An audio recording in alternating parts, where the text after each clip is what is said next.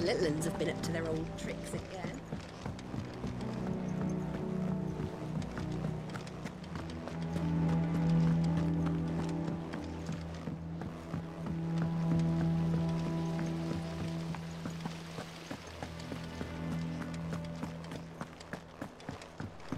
Shouldn't you be getting some rest?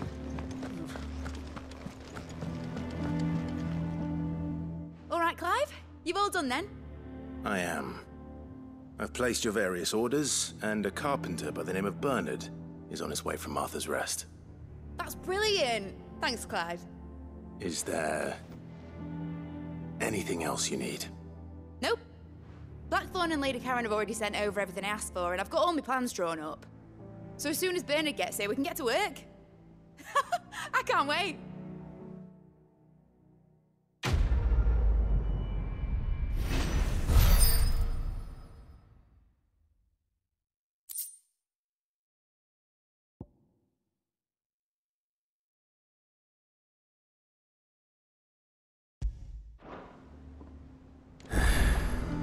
That's my good deed for the day done.